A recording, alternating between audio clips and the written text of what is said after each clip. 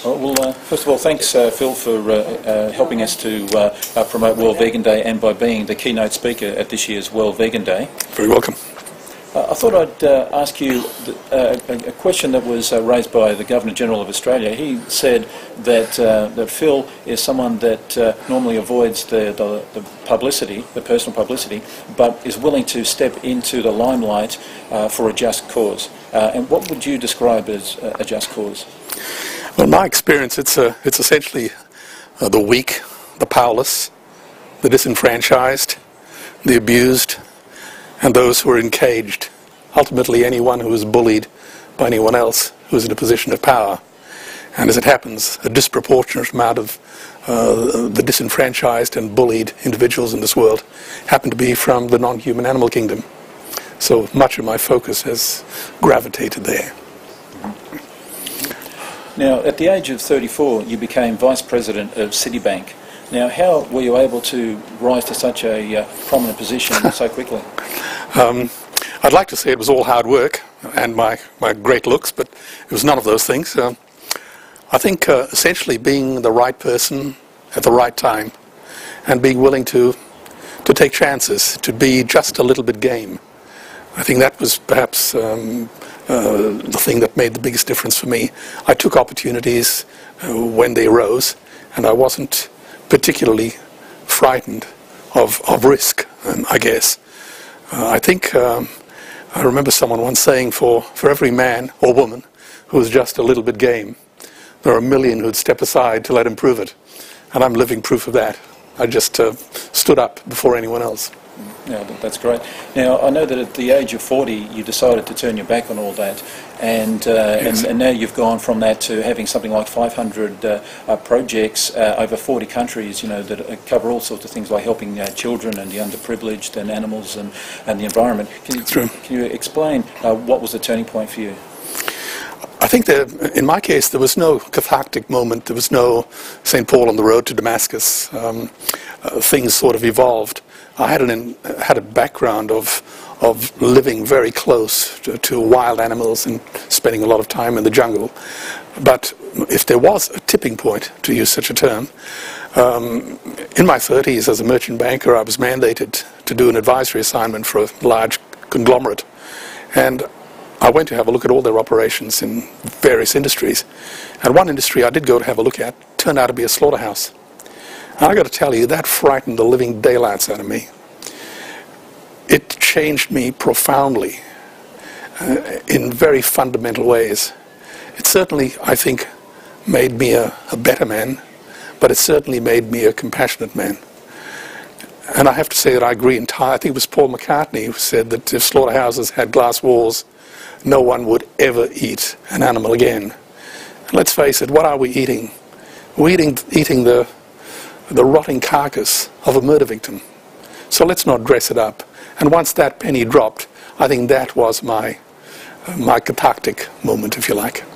So I've been vegan ever since, and I could never ever go back to being otherwise. Now, I've heard you in some of your talks before mention the word ahimsa, and I was just wondering what that means to you and how it applies to our society. Indeed. The word ahimsa actually comes from the Upanishads. I think it's the most beautiful word ever written in any language in human history.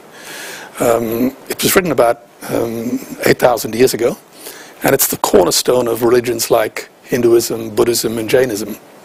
And essentially it means non-violence to any living being. Fairly fundamental, and that ethos feeds through into all the Abrahamite religions as well. But I don't think any single word captures the notion quite as well as ahimsa. So I think it's become my sort of way of life ever since. And it's not just in what you do, it's what you say and also in what you think.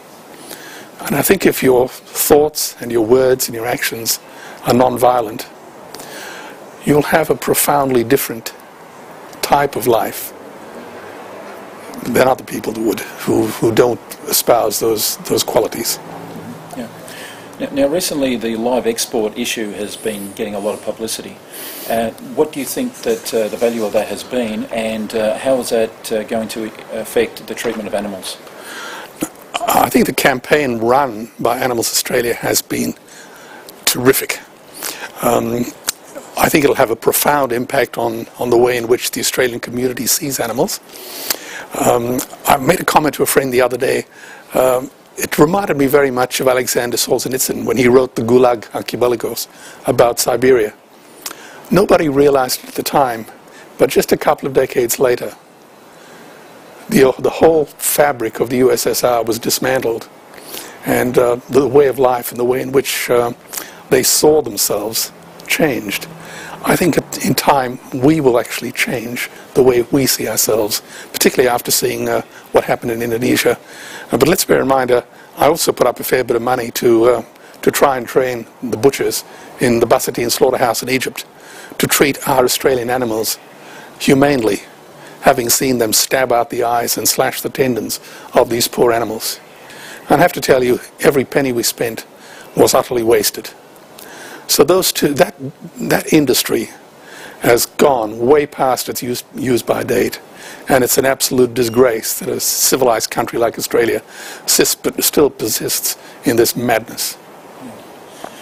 Now, recently there's been a lot of controversy about the carbon tax. It seems almost on a daily basis that the media is talking about that and debating that.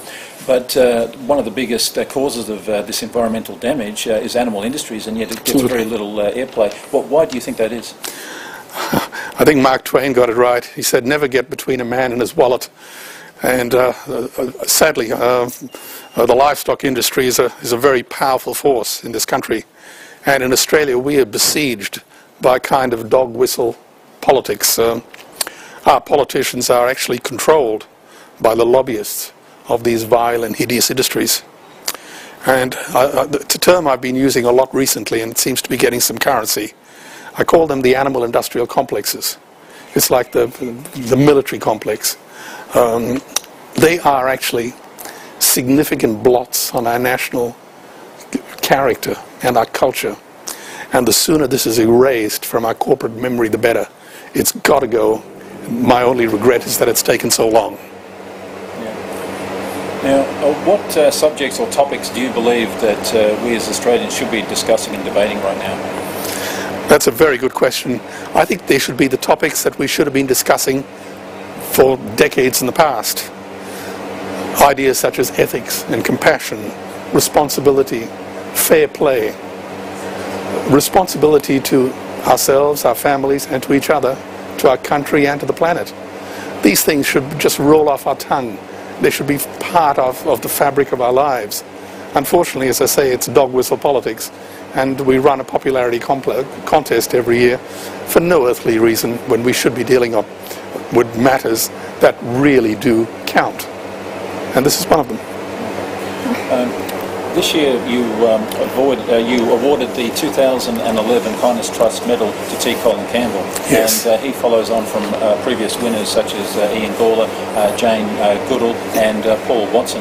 What inspired you to set up that award, and what was it about T. Colin Campbell's work that impressed you the most? That's a very interesting question too. This award has been granted to a number of very notable people over the years, the last 10 years or so. And nowadays we're even having people in huge institutions all around the world lobbying us to receive the award. But this year it went to Colin because of the sterling effort he has put into the idea of veganism. Now, Colin is actually an educator. He's not an animal rights activist, as indeed I am. He deals with the science. Now, the animal rights people have already won the important arguments like greenhouse gas emissions, for example, animal cruelty, the profligate waste of water, the damage to our forests, the oceans, our mountains. We've won that debate hands down. That game is over. The only stone left unturned right now is the idea of human health. And people like Colin and PCRM, the Physicians Committee for Responsible Medicine, and a whole lot of great elite athletes, they've already beaten that argument to death. but Colin has done it in a very elegant way, and this train is gathering momentum. I think it's about time everyone got on board, because once this thing hits max speed, there'll be no stopping it. The game will be over. The result is already in. We've won the game. These are just, the opposition we face today is just the death rattle of a vile and vicious industry that just refuses to die. But die it will, and die it must. So what advice would you give animal activists? Well, first of all, do not be afraid. You are on the winning side of history. I would say that veganism is the only game in town. It's the pathway, if you like, to a truly authentic life. I like to see veganism, in fact, as a magic bullet. It actually addresses and cures all our ills. Solves the problem of our environment, our water resources, the rivers, the oceans, the dead zones, and most of all, our ethics and animal suffering. I also like to think of veganism as being the Swiss Army knife, because it provides us with such a range of solutions to so many problems. So I would tell every activist not to despair. One of the things I do like watching is that commercial that the Victorian government put on. If you drink and drive, you're a bloody idiot. And I've changed it to say that if you're not a vegan, you're a bloody vandal. So I would say to them, we're winning. Just remember the basic rules of Gandhi. And first, they laugh at you. Then they ignore you. Then they fight you. And then you win. We're going to win. It's just a matter of time. And we've got the time on our hands right now. Now, this year you're going to be the keynote speaker at World Vegan Day. What message have you got for vegans?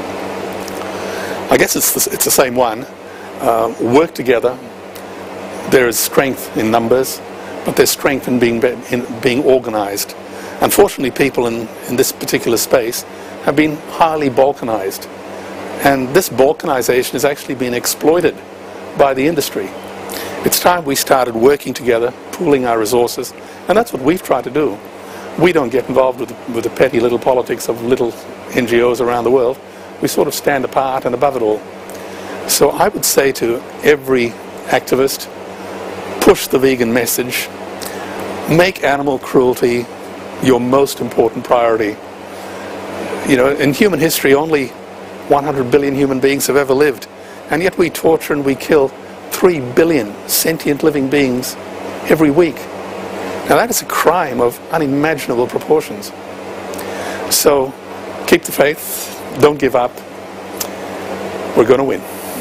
And finally, is there anything else that you'd like to add? Well, I would say, apart from what I just commented on, apart from becoming vegan yourself, I know a lot of you are already compassionate vegans.